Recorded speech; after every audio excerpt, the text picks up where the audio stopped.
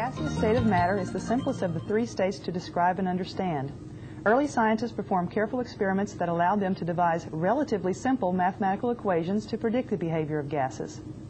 These equations became known as the gas laws. In this experiment, you will have the opportunity to simulate the work of Jacques Charles, one of the first scientists to study gases in a systematic fashion. Unfortunately, the experimental apparatus needed to study gases is not simple. Since gases have no fixed volume, any apparatus for their study must be completely sealed to prevent the gas from escaping.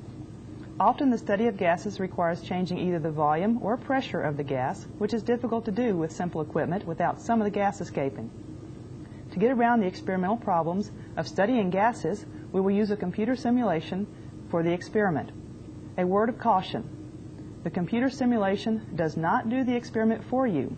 You will be in control of the experiment. The computer will do exactly what you tell it to do, even if it is the wrong thing to do. After checking into the lab, go directly to the computer assigned to you by the lab instructor. Start the simulation by double-clicking on the gas laws shortcut icon. Proceed as indicated. Read the instructions as you need to and then proceed. The computer simulates a sample of gas that is confined in a special apparatus.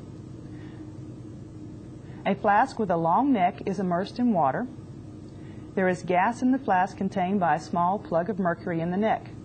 When the temperature of the water is changed, the confined gas changes its volume. You will vary the temperature and measure the volume at each temperature.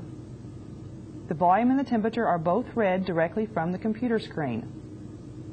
On the left-hand side of the screen is the simulated thermometer, which can be read to the nearest degree Celsius. Near the middle of the screen is the simulated volume scale, which can be read to the nearest tenth of a milliliter. Note that the volume reading is taken from the bottom of the simulated mercury plug because the gas is contained in the bottom where the flask is. To obtain a desired temperature, click on the appropriate temperature control near the center of the screen. Naturally, the temperature goes up as you heat and down as you cool the gas. When the temperature controls are turned off, the temperature drifts toward room temperature. The volume reading varies correspondingly. As a result, you will need to quickly read the two scales before they change significantly. Be patient while you learn to get volume and temperature readings at about the same instant. The right side of the screen displays a graph of the relationship between temperature and volume of your gas sample. After you have collected your data, leave the computer, move to your workstation, and do the calculations indicated on the report sheet.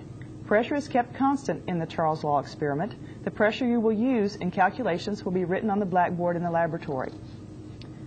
The questions on the report sheet ask you to make conclusions about how your data changed from one measurement to the next.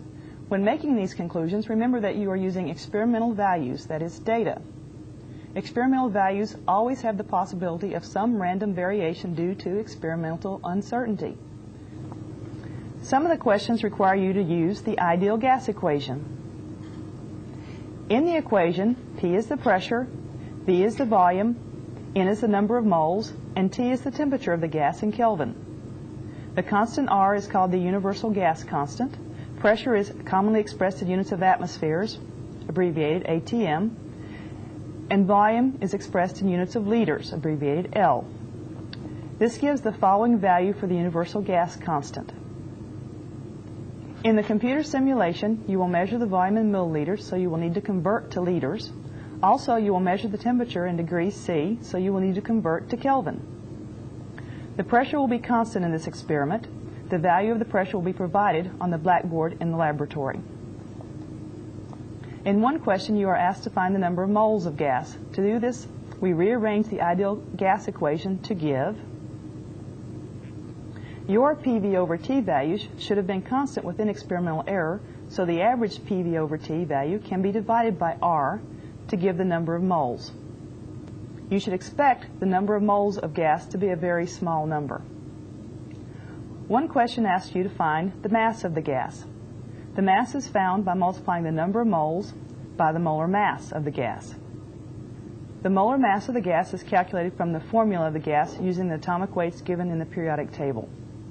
Be a good lab mate and leave the computer as soon as you have collected your data. Move to any vacant station and complete your calculations. You will be allowed to return to a computer if necessary. Remember to turn in your graph